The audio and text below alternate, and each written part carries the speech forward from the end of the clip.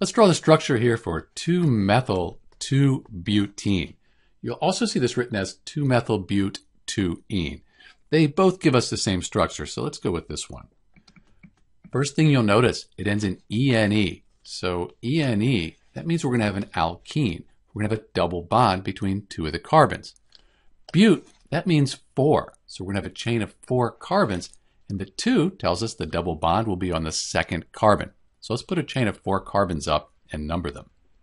So right now we have 4 carbons, all single bonds. These lines here, they go to hydrogens. So right now we have butane, which is an alkane.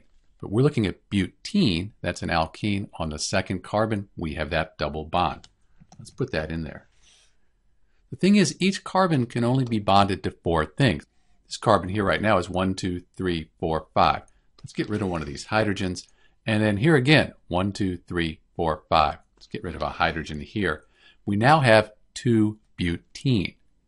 The methyl looks like this. The methyl substituent group, that's just CH3. So on the second carbon, we need to replace one of the hydrogens with a methyl group, CH3.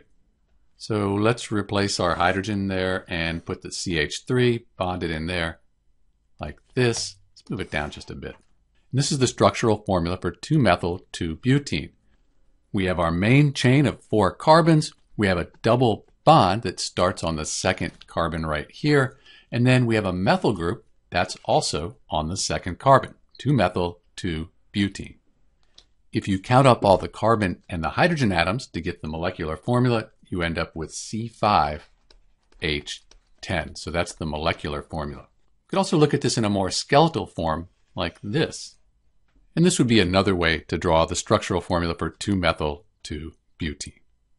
This is Dr. B, and thanks for watching.